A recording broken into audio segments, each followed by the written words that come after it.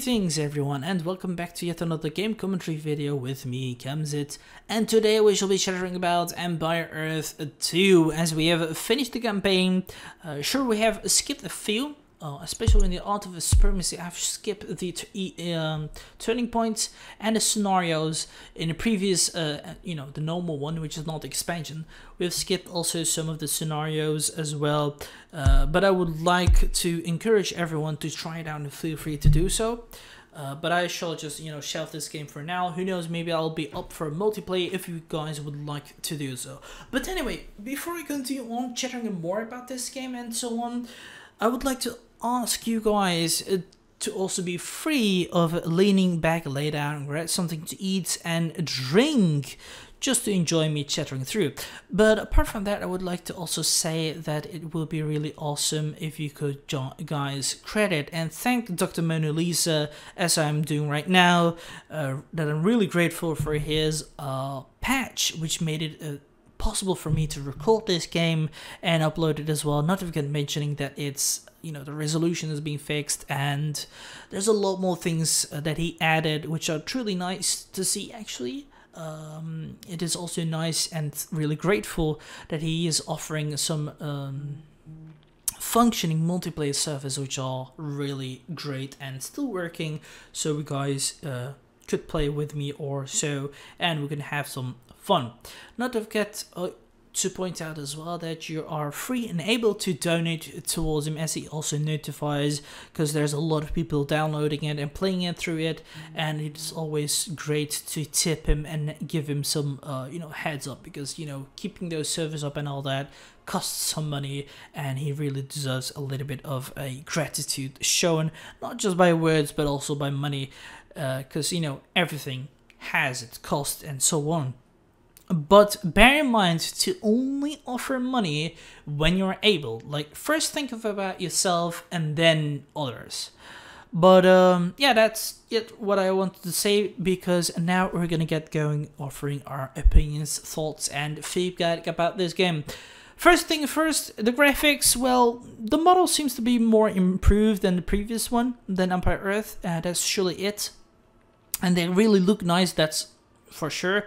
Not to forget mentioning that the buildings look also more greater, and they have like civilizations here. In the previous one we didn't have them, and they change with Asian ones, you have European ones, you have Middle Eastern ones, and you have African ones, which is really cool to see, and in my opinion it's great. Sure, right now it's 2021 and there's more resources and more technology improvement to make the game even better, so you guys can for sure add and make it a bit more different and even more greater. Not to even point out that Empire 3 is a great game, but it doesn't really have a campaign which is sending. I tried it out myself to play it, but it just keeps crashing, so I'm not gonna bother with it for now. But it will be fun to maybe play it, who knows. But then again, let's just stick to the main subject. Empire Earth 2 is a really improvement, in my opinion, to the entire series, because it has some weather, how should I say,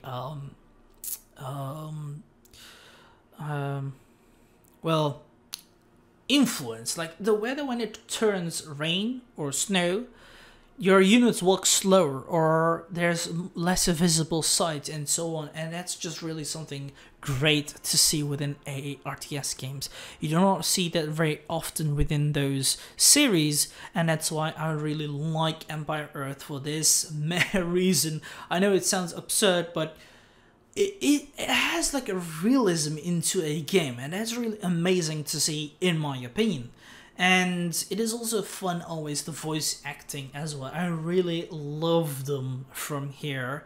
So first one had some great ones too, especially with the prehistoric age, which is truly humoring and nice to have as well. But further else, I really do not have much else to say. Like, the campaigns were really fun too. I myself personally enjoyed the American ones because we had a lot of units control and more fighting instead of constantly micromanaging and so on. But then again, that's my preference, even though RTS game is always building up and fighting on as well. But at times it will be really nice to do some missions, like lore, I mean, how should I say, historical events and all that to be implanted and to play through, and that's what really did happen as well. But it would be more nice if they added more, because again, we always want more.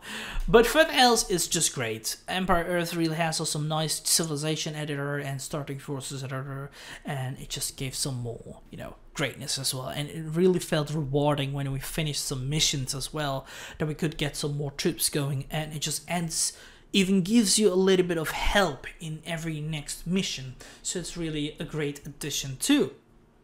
And of course, I have played it through a normal difficulty. Sure, I struggled and failed at times, but I'm sure you guys can do better. Yet then again, I would love to point out that everyone has their own skill set, and so do you and I. So let's not judge each other upon that. And of course, we are free to offer feedback, just as we did right now about this game. And that concludes it. So if you have your own opinion, thoughts and feedback you would like to offer, write it down in the comments box below, or join my Discord server so we can have a chit chat about it. And if you would like to play this game together with me, feel free to point it out and we can do so, as I shall be recording as well. But anyway, this was it, so I hope you guys enjoyed it. If you did, give it a like button and subscribe to my channel if you're new and wish to support it. Do you want to recommend something and record them together? That's possible as well. Just write it down in the comments box below, or join my Discord server so we can have a chit chat about it. Till then, I shall see you guys laters.